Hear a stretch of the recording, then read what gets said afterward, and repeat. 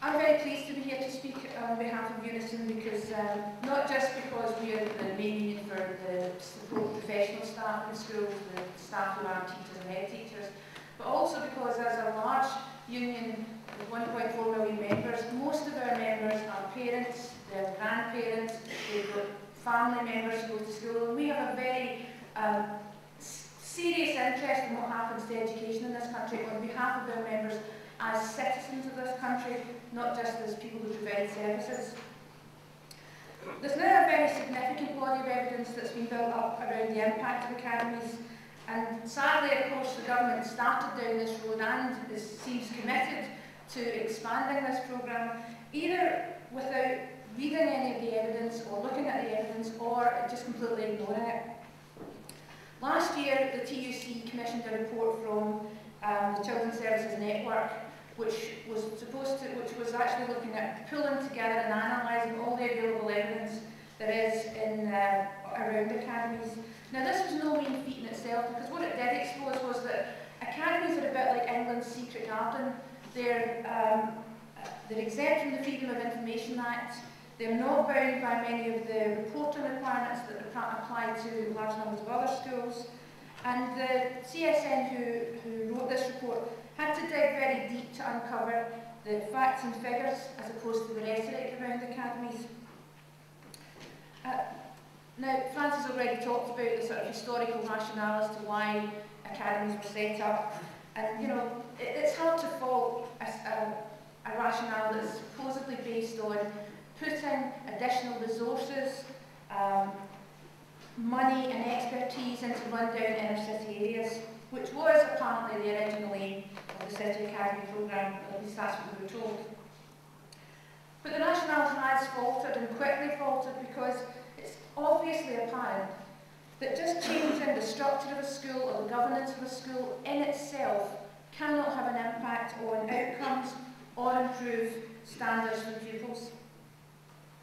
It was obviously, this was obvious to us from the start that this was the case. When you actually benchmark the record of academies against other interventions, like things like excellence in the cities, it's been proved that there's lots of other options to actually deliver extra support in the classroom, get improvements in outcomes at far less cost, and programmes which are much more likely to be integrated into the local community and into the local authority family of schools. In our view, there's an inherent contradiction in the government's policy, which is about devolving more and more power to individual schools, developing this family of so-called independent state schools, and yet at the same time trying to deliver a series of initiatives across England aimed at apparently improving standards, closing the achievement gap for the most disadvantaged pupils. And if the government is really serious about expanding the Academies programme, which although it has changed in direction, as Francis has said, they do seem to be serious about this. They cannot be left out of the equation in how they're going to deliver some of these key national strategies, such as the extended services, Every Child Matters, and the National Skills Agenda. Yet it's clear from the evidence that's around that academies, by their very nature, are far less likely to be involved in local communities or see themselves as part of the local authority family. I'll just mention the government set academies a number of objectives that they were meant to meet when they set them up, and I'm just going to mention one of those.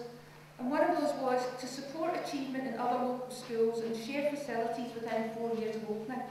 I'm not quite sure why you have to wait 4 years to share facilities, but that's what they said. Now, the PricewaterhouseCoopers report that was done on this stated that academies with sports and IT facilities were more likely to share their facilities with local schools than other types of academies.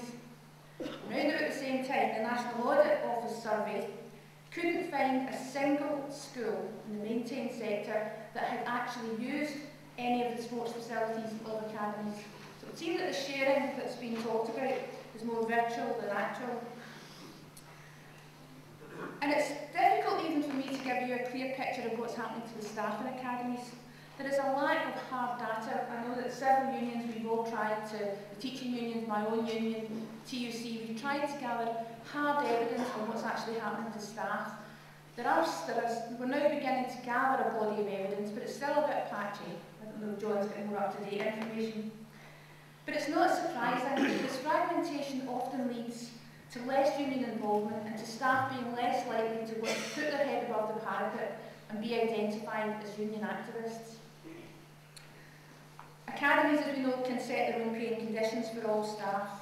And the irony for us is this is coming at a time when just recently last September, the government announced that they were going to set up a new national council for school support staff, which would give a pay and conditions framework across all of England.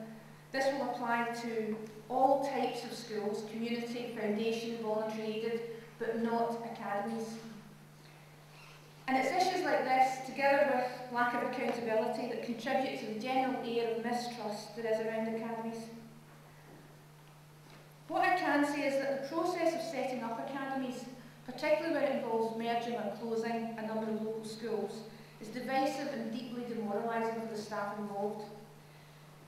In our experience, particularly where it involves an individual sponsor, they usually have very little, regardless of the hype there is around the excellence of the private sector. In our experience, these sponsors have very little experience of industrial relations issues. And often what we do is bring in expensive consultants to deal with these things at local level.